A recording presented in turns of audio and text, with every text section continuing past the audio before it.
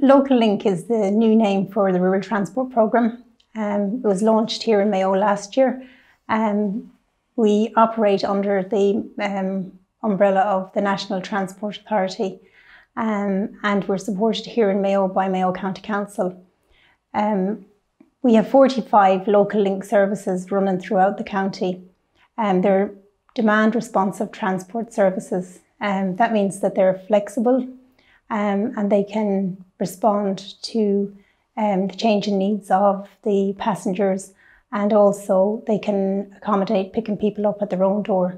The type of services that people attend that use the service would be, going to collect their pension, for community day services, for shopping, and a whole range of activities.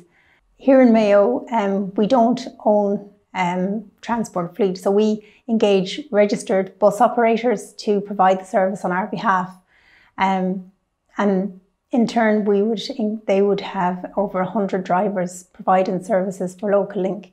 Recently we undertook a survey among passengers, and we would have had very good feedback in relation to our drivers, and I suppose the most common thing people were saying was that they go the extra mile. For people who have a free travel pass, they can use the service with their travel pass. It's absolutely free. And for those who are interested, there's a subsidised fare, so the maximum fare is $2.50. Children under 5 travel free.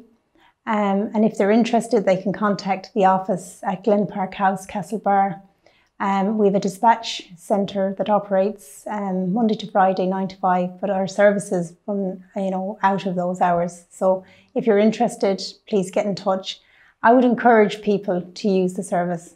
We need to, expand and develop the service. So we need people's support, and we need people to continue to use the service so that we can grow into the future.